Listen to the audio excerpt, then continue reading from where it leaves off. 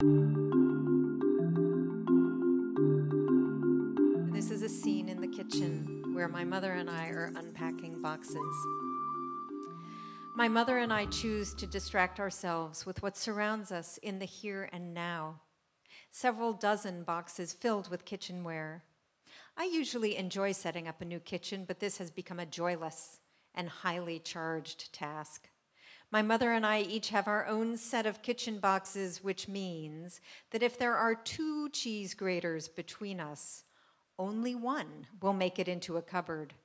The other will be put back in a box or given to Goodwill. Each such little decision has the weight of a Middle East negotiation.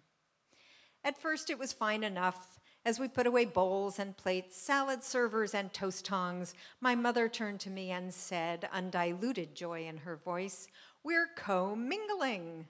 I shuddered, perhaps even panicked, which is why I've now turned churlish.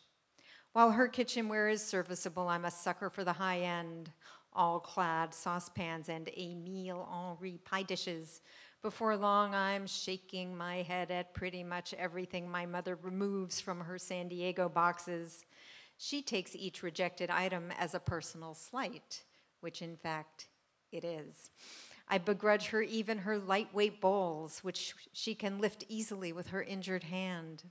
I'm determined to stake my claim as the expert at equipping and running a kitchen, which is, after all, the focal point of domestic life. But there's something else at work, too.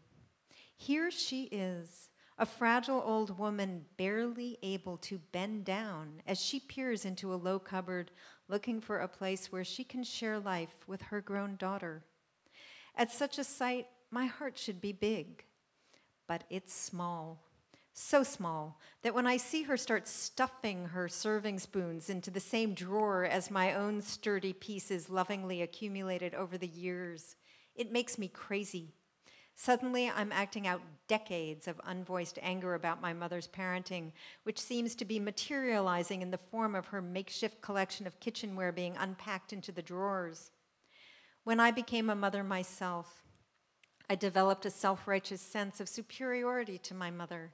I was better than my mother for having successfully picked myself up and dusted myself off, for never having lain in bed for days on end too blotto to get my child off to school or even to know if it was a school day. By sheer force of will and strength of character, I believed, I had risen above all that she succumbed to and skirted all that I might have inherited. This, of course, is too obnoxiously smug to say in words, so I say it with flatware.